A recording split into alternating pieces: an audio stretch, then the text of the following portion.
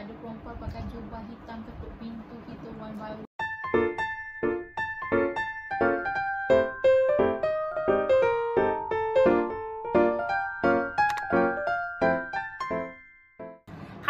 Welcome back to my channel. It's your girl Alisya here. If you are new to the channel, don't forget to click on the subscribe button down below, like, comment and share this video.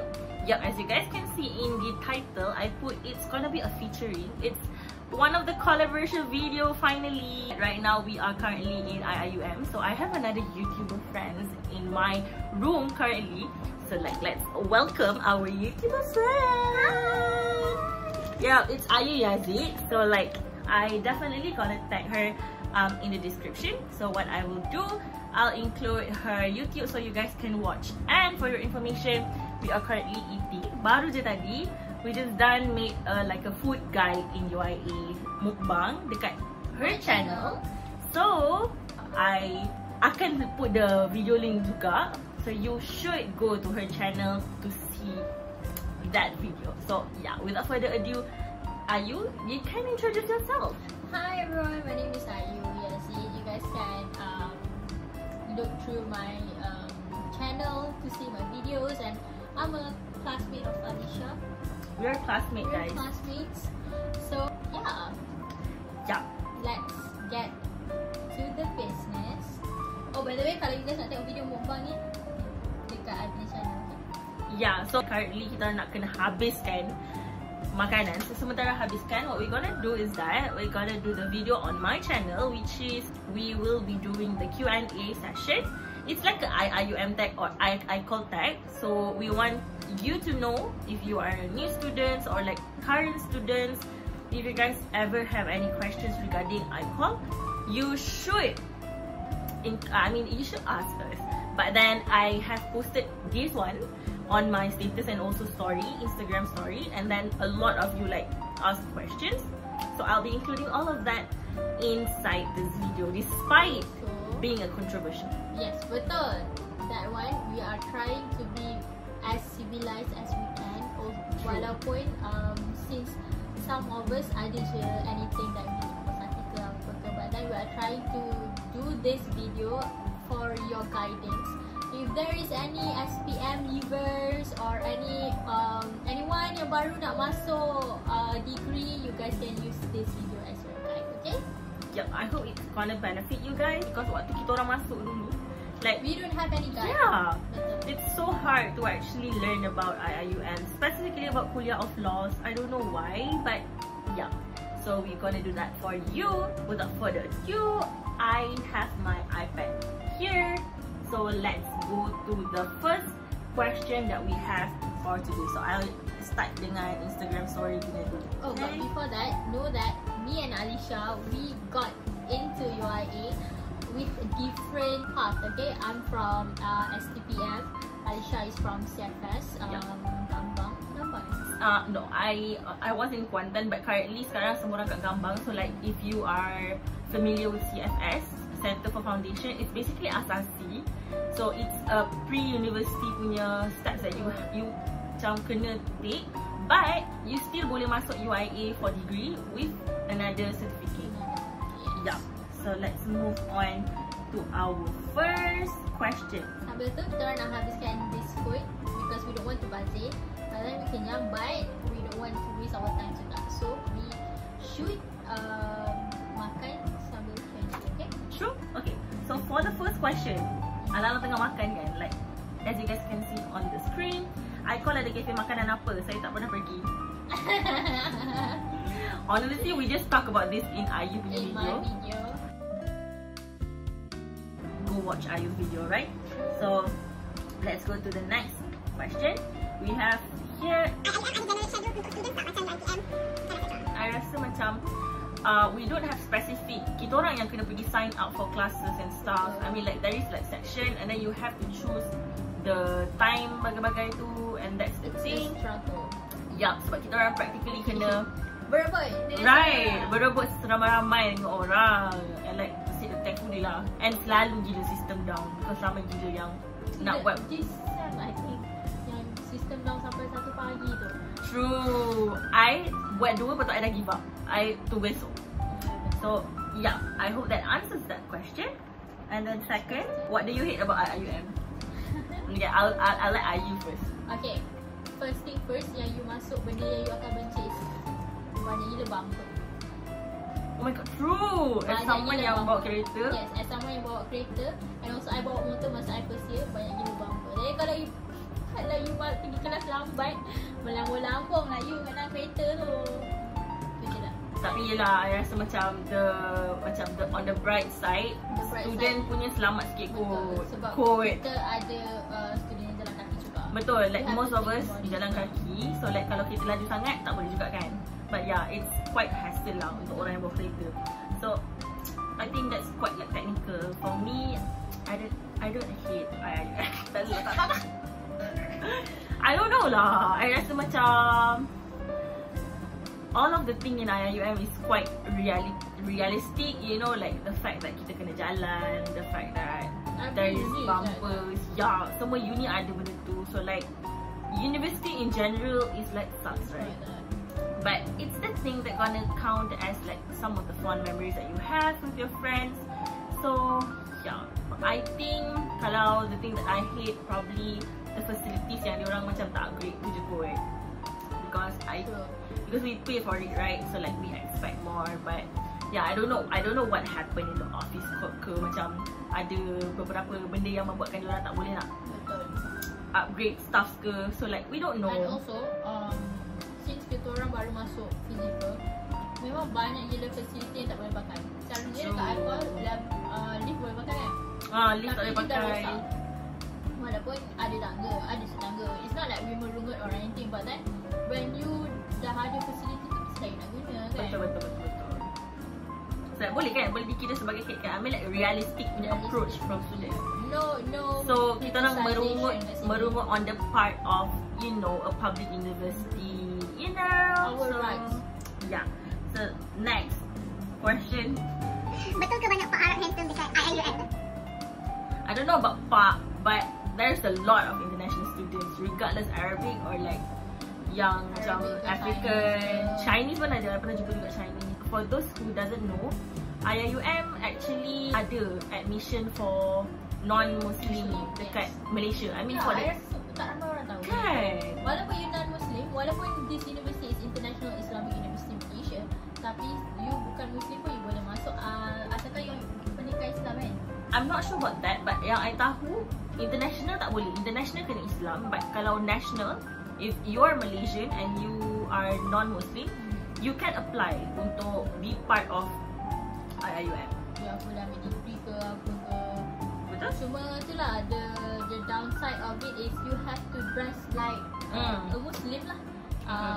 Tak adalah pakai tudung macam kita orang, just pakai selendang. Not like downside lah. I mean like that's practically macam how you kena act in lah, betul. Betul? Ya, untuk menjawab soalan ni bukan Pak Arab je, ramai lagi yang handsome. Melayu pun handsome. Betul. Dia dapat seorang ni. And then next, the controversial question that we have. Ada orang praktisi apa kat IIUM? Masa kita first year, ada yang that one time yang orang cakap ada perempuan pakai jubah hitam tutup pintu kita one by one. What? I tak tahu, I tak ingat. You face that? Sebab benda tu dah agak buka orang tutup pintu. Faham. Tapi memang ada new circulation time. Oh, faham. I think I pernah nampak yang beware for those who knock your door kan. Betul. Faham. I think kita orang tak pernah kot jumpa orang yang practice Syiah. Tapi kita orang pernah dengar cerita. Sebab dulu before I masuk pun memang everyone else keep talking about it, like macam if you masuk UAE you have to be careful.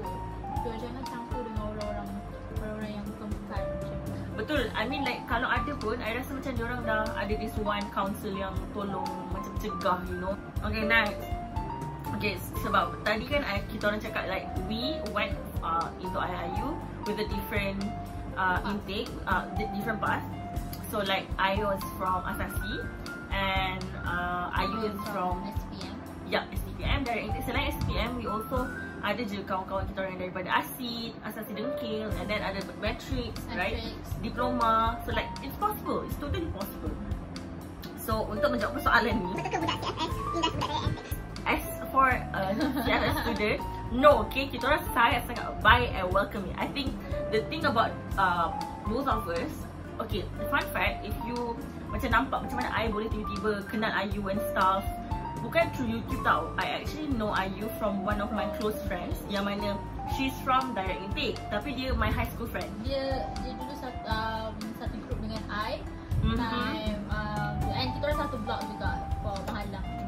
So like we eventually know each other, and then me and IU classmate for debate, right? So like kita orang tahu je. I think the thing about CFS dengan direct intake punya students, we are quite separated. Kan? Kadang-kadang waktu dia orang sign up for classes, dia orang tak you sign up dulu masa first. I think yes. Kita orang sign up dulu. That's one of the issue masa kita orang mula-mula. So like the system made the segregation, made the separation. Sebab okay, masa what I thought about being SCPM from direct intake is I tak ada source untuk I tanya. Faham? I masuk-masuk I tak ada senior yang I kenal.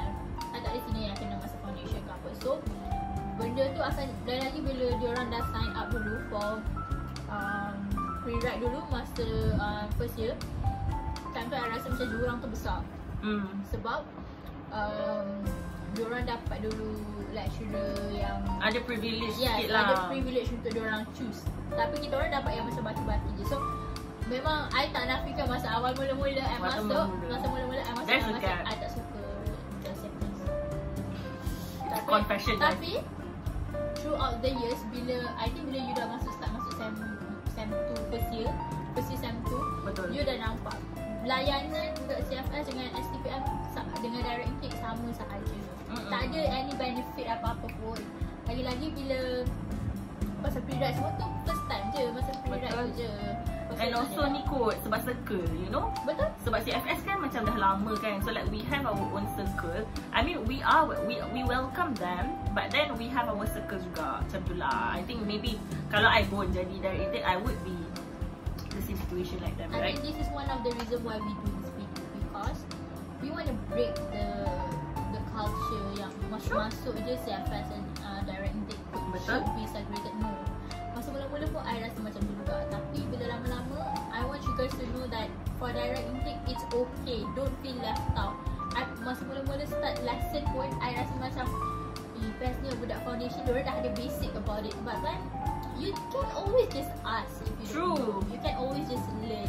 And throughout the years, kita orang ni dulu dah third year dah. Dah tak ada dah jurang tu. Betul. I boleh je lepak dengan dia makan-makan. I kenal je kawan dia. Yes, betul. Kita orang ada juga circle of friends yang sama. Betul. So there's no issues yang pasti dah direct intake ke apa tu. Yeah. Okay. So I hope that answers your question. And yeah, next. I think this question is specifically asked for you. Saya daripada STPM, boleh ke saya survive law school? Oh, okay. Fun fact. Masa I sekolah menengah, I come from science background, science account. And I masuk STPM, I ambil sastra. Wow, I don't know. I ambil sastra. And lepas sastra, I ambil law. Okay. Memang apa yang I belajar sama ni memang tak ada kaitan langsung lah dengan law. I takkan deny benda tu agak susah lah at first few sem. Memang it's a struggle for you to adapt, to pick up whatever you baru belajar. Sebab dekat SPM, tak kira lah you ambil sains ke, you ambil sastra ke, you ambil pengajar perniagaan ke. I have a friend coming from business study punya field from SPM. She's fine. Dia pun masuk law juga. So there's no macam mana I cakap, kalau it depends on person. Betul. If you nak, you will find. Later on we have. Can you tell us about the subjects? Mana nak cakap subjects? Subjects sebenarnya sangat wide tau. Tapi according to our study plan, kita orang memang takkan lari daripada study plan. Sebab kita orang tak nak susahkan diri kita orang di kemudian hari. Study plan biasanya dia memang akan tunjuk lah you akan ambil subjek apa. This time you boleh ambil subjek apa, next time macam tu. But bear in mind that ada juga prerequisite subject. Maksudnya betul. You tak pass, let's say criminal law lah. You tak pass criminal law 1, you cannot go to criminal law 2. You tak pass company law 1, you cannot go to company law 2. I think Betul. sebenarnya. But subjects, you tak boleh expect you dapat semua benda yang you minat. Contoh macam I entered into law school dengan dalam otak I nak ambil for criminal saja. No, it's not like that, okay? Law school you have to belajar semua. You tak suka banking, ada Islamic banking yang tak pun. True. You tak suka contract, ada contract law. So there's no in between, there's no pick. You kena belajar semua benda, and that's what a lawyer should be. You kena tahu semua benda. Betul. That's what law school prep you lah. That's the thing. That's the reality of pursuing law. Betul. Right? So next. Have you ever thought to change your course? I did. Honestly, I did too. But you know what? I don't know what course would I change because I just want to change. During my first year, it was very tough lah. Because macam soalan tadi, I came from STPM. So, and STPM tak kenal siapa-siapa pun dekat law school. Bear in mind that bila you masuk STPM and you don't have any friends, it's gonna be really really tough for you. I bersyukur I ada seorang kawan. I had a few circle of friends yang daripada asyik, daripada yang orang-orang yang I boleh refer to. But then kalau you tak ada kawan, it's gonna be very very hard. I mean, I pernah cakap dengan my mom, I cakap, "Ma, can I change to English literature?" Wow. But then bila I ingat balik, it has always been my dream to be a lawyer. Tapi sebenarnya cita-cita I berubah masa I form 3, I nak jadi pediatrics. Tapi tak dapat bio, so I pun ambil science account. Dan ambil science account, I tukar, I nak jadi engineer. Tapi sedap, I tak pandai maths. So I I faham gila. Because honestly, I've never wanted to be a lawyer. Because I mean memanglah, I memang jenis yang outspoken punya person to the in the sense that banyak cakap loud and stuff. Orang yang outspoken pun boleh tentu boleh jadi True. untuk lawyer. And if you are wondering, you are introvert kan and stuff, like you don't need to macam setiap kali nak bercakap. I mean yes, law is where you are trying to persuade people regardless of your work field or whatnot, right? Tapi it's not something that you should be afraid of because eventually that happens in all of the works or like occupations. So yeah, you're gonna survive I'm that. an introvert myself. So like for me, initially memang I tak pernah plan pun nak ambil law. But then because people was like, you know what, Alisya, you should give it a try. So like, yeah, I'm here and surviving. So don't worry, like maybe some of you macam, you know what, let's just follow the flow, and then tiba-tiba you dapat law. Yup. I pun follow the flow juga. Masuk je. Follow the flow juga tu. You can definitely survive law school, But right? okay, like I nak bagi tahu, jangan rasa if you tak boleh bawa, you push benda tu, jangan Betul. I mean ada je kawan kita orang yang ada drop. yang change. Or I think growing up as a very speaking that, like masa I memang suka menjawab tak Oh, faham. so macam asyik menjawab balik je, jadi lawyer lah macam tu. Wow. Okay, next question we have EPT and APT tu apa? Okay, ni fun fact. I tanya benda ni dekat boyfriend I dulu. Oh really? Okay, so my boyfriend masuk UIUM sebelum I. He was my senior masa I dekat St. John SPM. So time tu I tanya dia EPT tu apa. So he explained to me dia kena ambil EPT is short for English Placement Test tau. So English Placement Test tu you kena ambil before you masuk kuliah, which will determine you boleh masuk kuliah ke tak lepas tu. If you tak lepas EPT, you kena masuk SALPAT. SALPAT is a center for language. You kena ambil English subject for the whole semester. EPT tu. For I rasa tinggi sikit dia punya 6. Yes. Level 6. Level 6. You kena pass English level 6. APT is for Arabic kan. So kalau Arabic Kalau syariah 6, but then kalau us civil, you just have to pass 2 kot. Level 2. So like you have to be in level 3. Kalau and level you tak 3 nak tu masuk, tapi for Arabic, kalau you tak pass Arabic tak apa, you tak payah masuk SALPAT. You boleh ambil during, you tak pas Arabic tak payah masuk subjek tau. You boleh terus masuk kuliah, cuma you kena ambil subjek Arabic. So I dulu ambil tak pas kan, sebab I tulis nama je time APT tu patah keluar. Please do that. If you rasa macam you tak boleh, jangan bagi masa. Kita tahu time ta'aruf week tu tidur tu penting. Time ta'aruf week tu memang time EPT and APT akan diadakan masa ta'aruf week. Lepas ke? I think lepas ta'aruf week. Ta'aruf week tu is our orientasi. Yes, ta'aruf week. Orientasi dia akan adakan lepas tu. So dia akan letak you dekat dalam Saturday One CAC kan, kita punya CAC, tempat graduation tu. Letak Saturday One, lepas tu akan jawab EPT dekat situ, APT pun dekat situ juga. So if you tak nak masuk setback, you have to score lah. Tapi if you tak lepas pun it's okay, tak apa.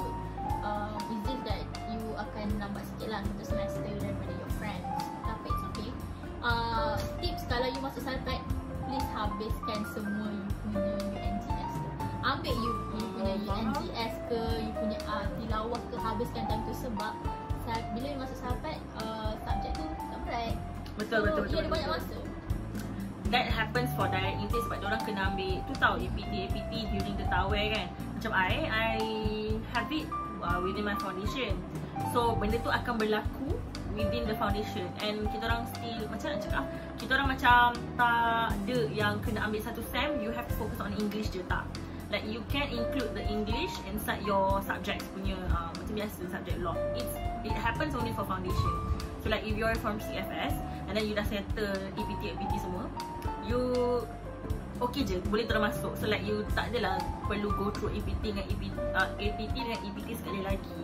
Like dari intake je yang kena ambil balik waktu tu. Sebab I think diorang ada muat, but then UIA leading the way, they don't recognize muat. Even if you dapat muat band 5 sekalipun, band 5 atau band 6, kalau kau tak lepas EPT, memang you kena ambil subjek. Dia tak ikut you punya muat punya result. So yeah, I hope that clears. And like the last question that we have today is that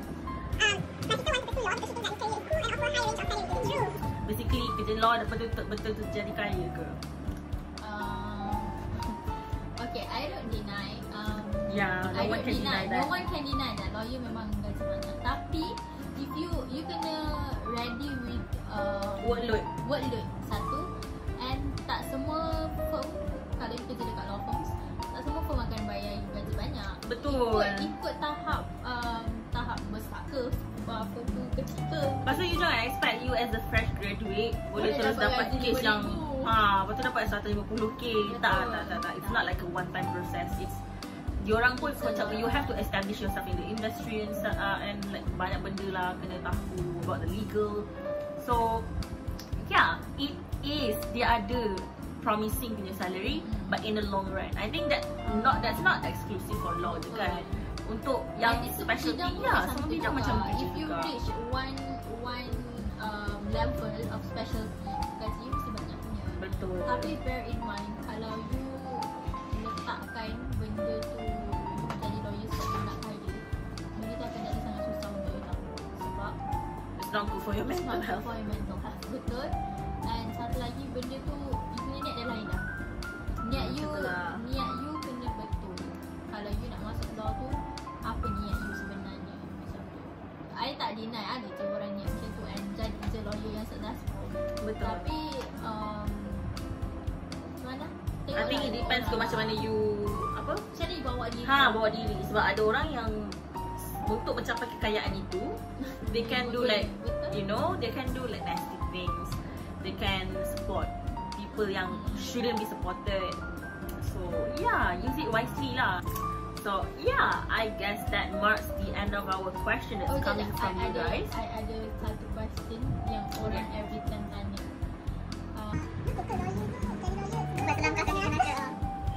Okay. Yang kerja apa pun selangkah ke neraka juga. Kalau you yang pergi apa? Kalau langkah kau tu langkah yang menyeksakan diri kau, selangkahlah kau ke neraka. Macam ni tau. Orang fikir macam tu because they think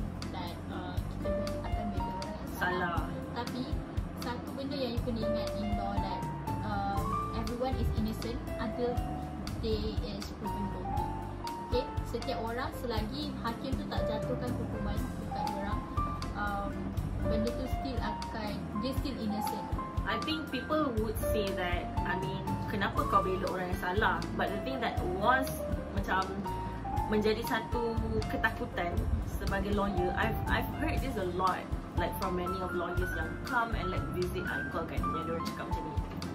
It is it's much more scarier when you are defending, when you are not trying hard to defend a person yang sebenarnya innocent, but the circumstances make it look like they are guilty. So like it's better to save this person, you know, like kalau korang pun dekat tempat tiba-tiba korang dituduh bersalah sedangkan you know that you are innocent, right? So the semua on you.